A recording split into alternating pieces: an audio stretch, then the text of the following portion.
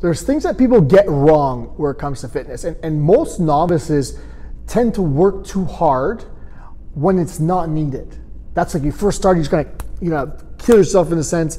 You're gonna try to make up for all that lost time. You're gonna punish yourself, and those same people are gonna go easy where they shouldn't. You see what I'm saying? And sometimes that is like they go easy in the nutrition department and they go hard in the exercise department. Or sometimes it's like they go hard on the exercises that make them tired versus the exercises that help them to maintain their muscle and improve their body composition in the long run. And going hard without purpose is actually very easy. Like getting tired is easy. It's asking yourself, like, what adaptation am I getting from this? What advantage, what change, what is the result of going hard in this manner provide for me?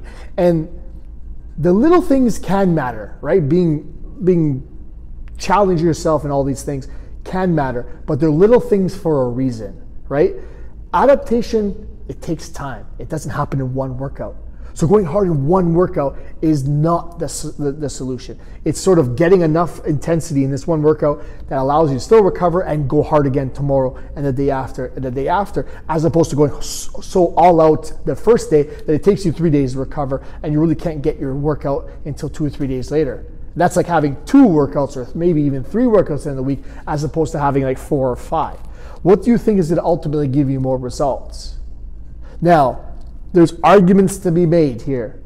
But the point is, if you're going too hard in these particular workouts, 2 or 3 of them, you're going to burn out. You're not going to get the adaptation you want. Adaptation, it takes time. There's no shortcuts. There's no hacks. So avoid that novice mistake and go hard where it counts. Maybe go hard in focusing on your nutrition and put enough intensity to get enough adaptation and a change and some sort of a result out of your physical activity.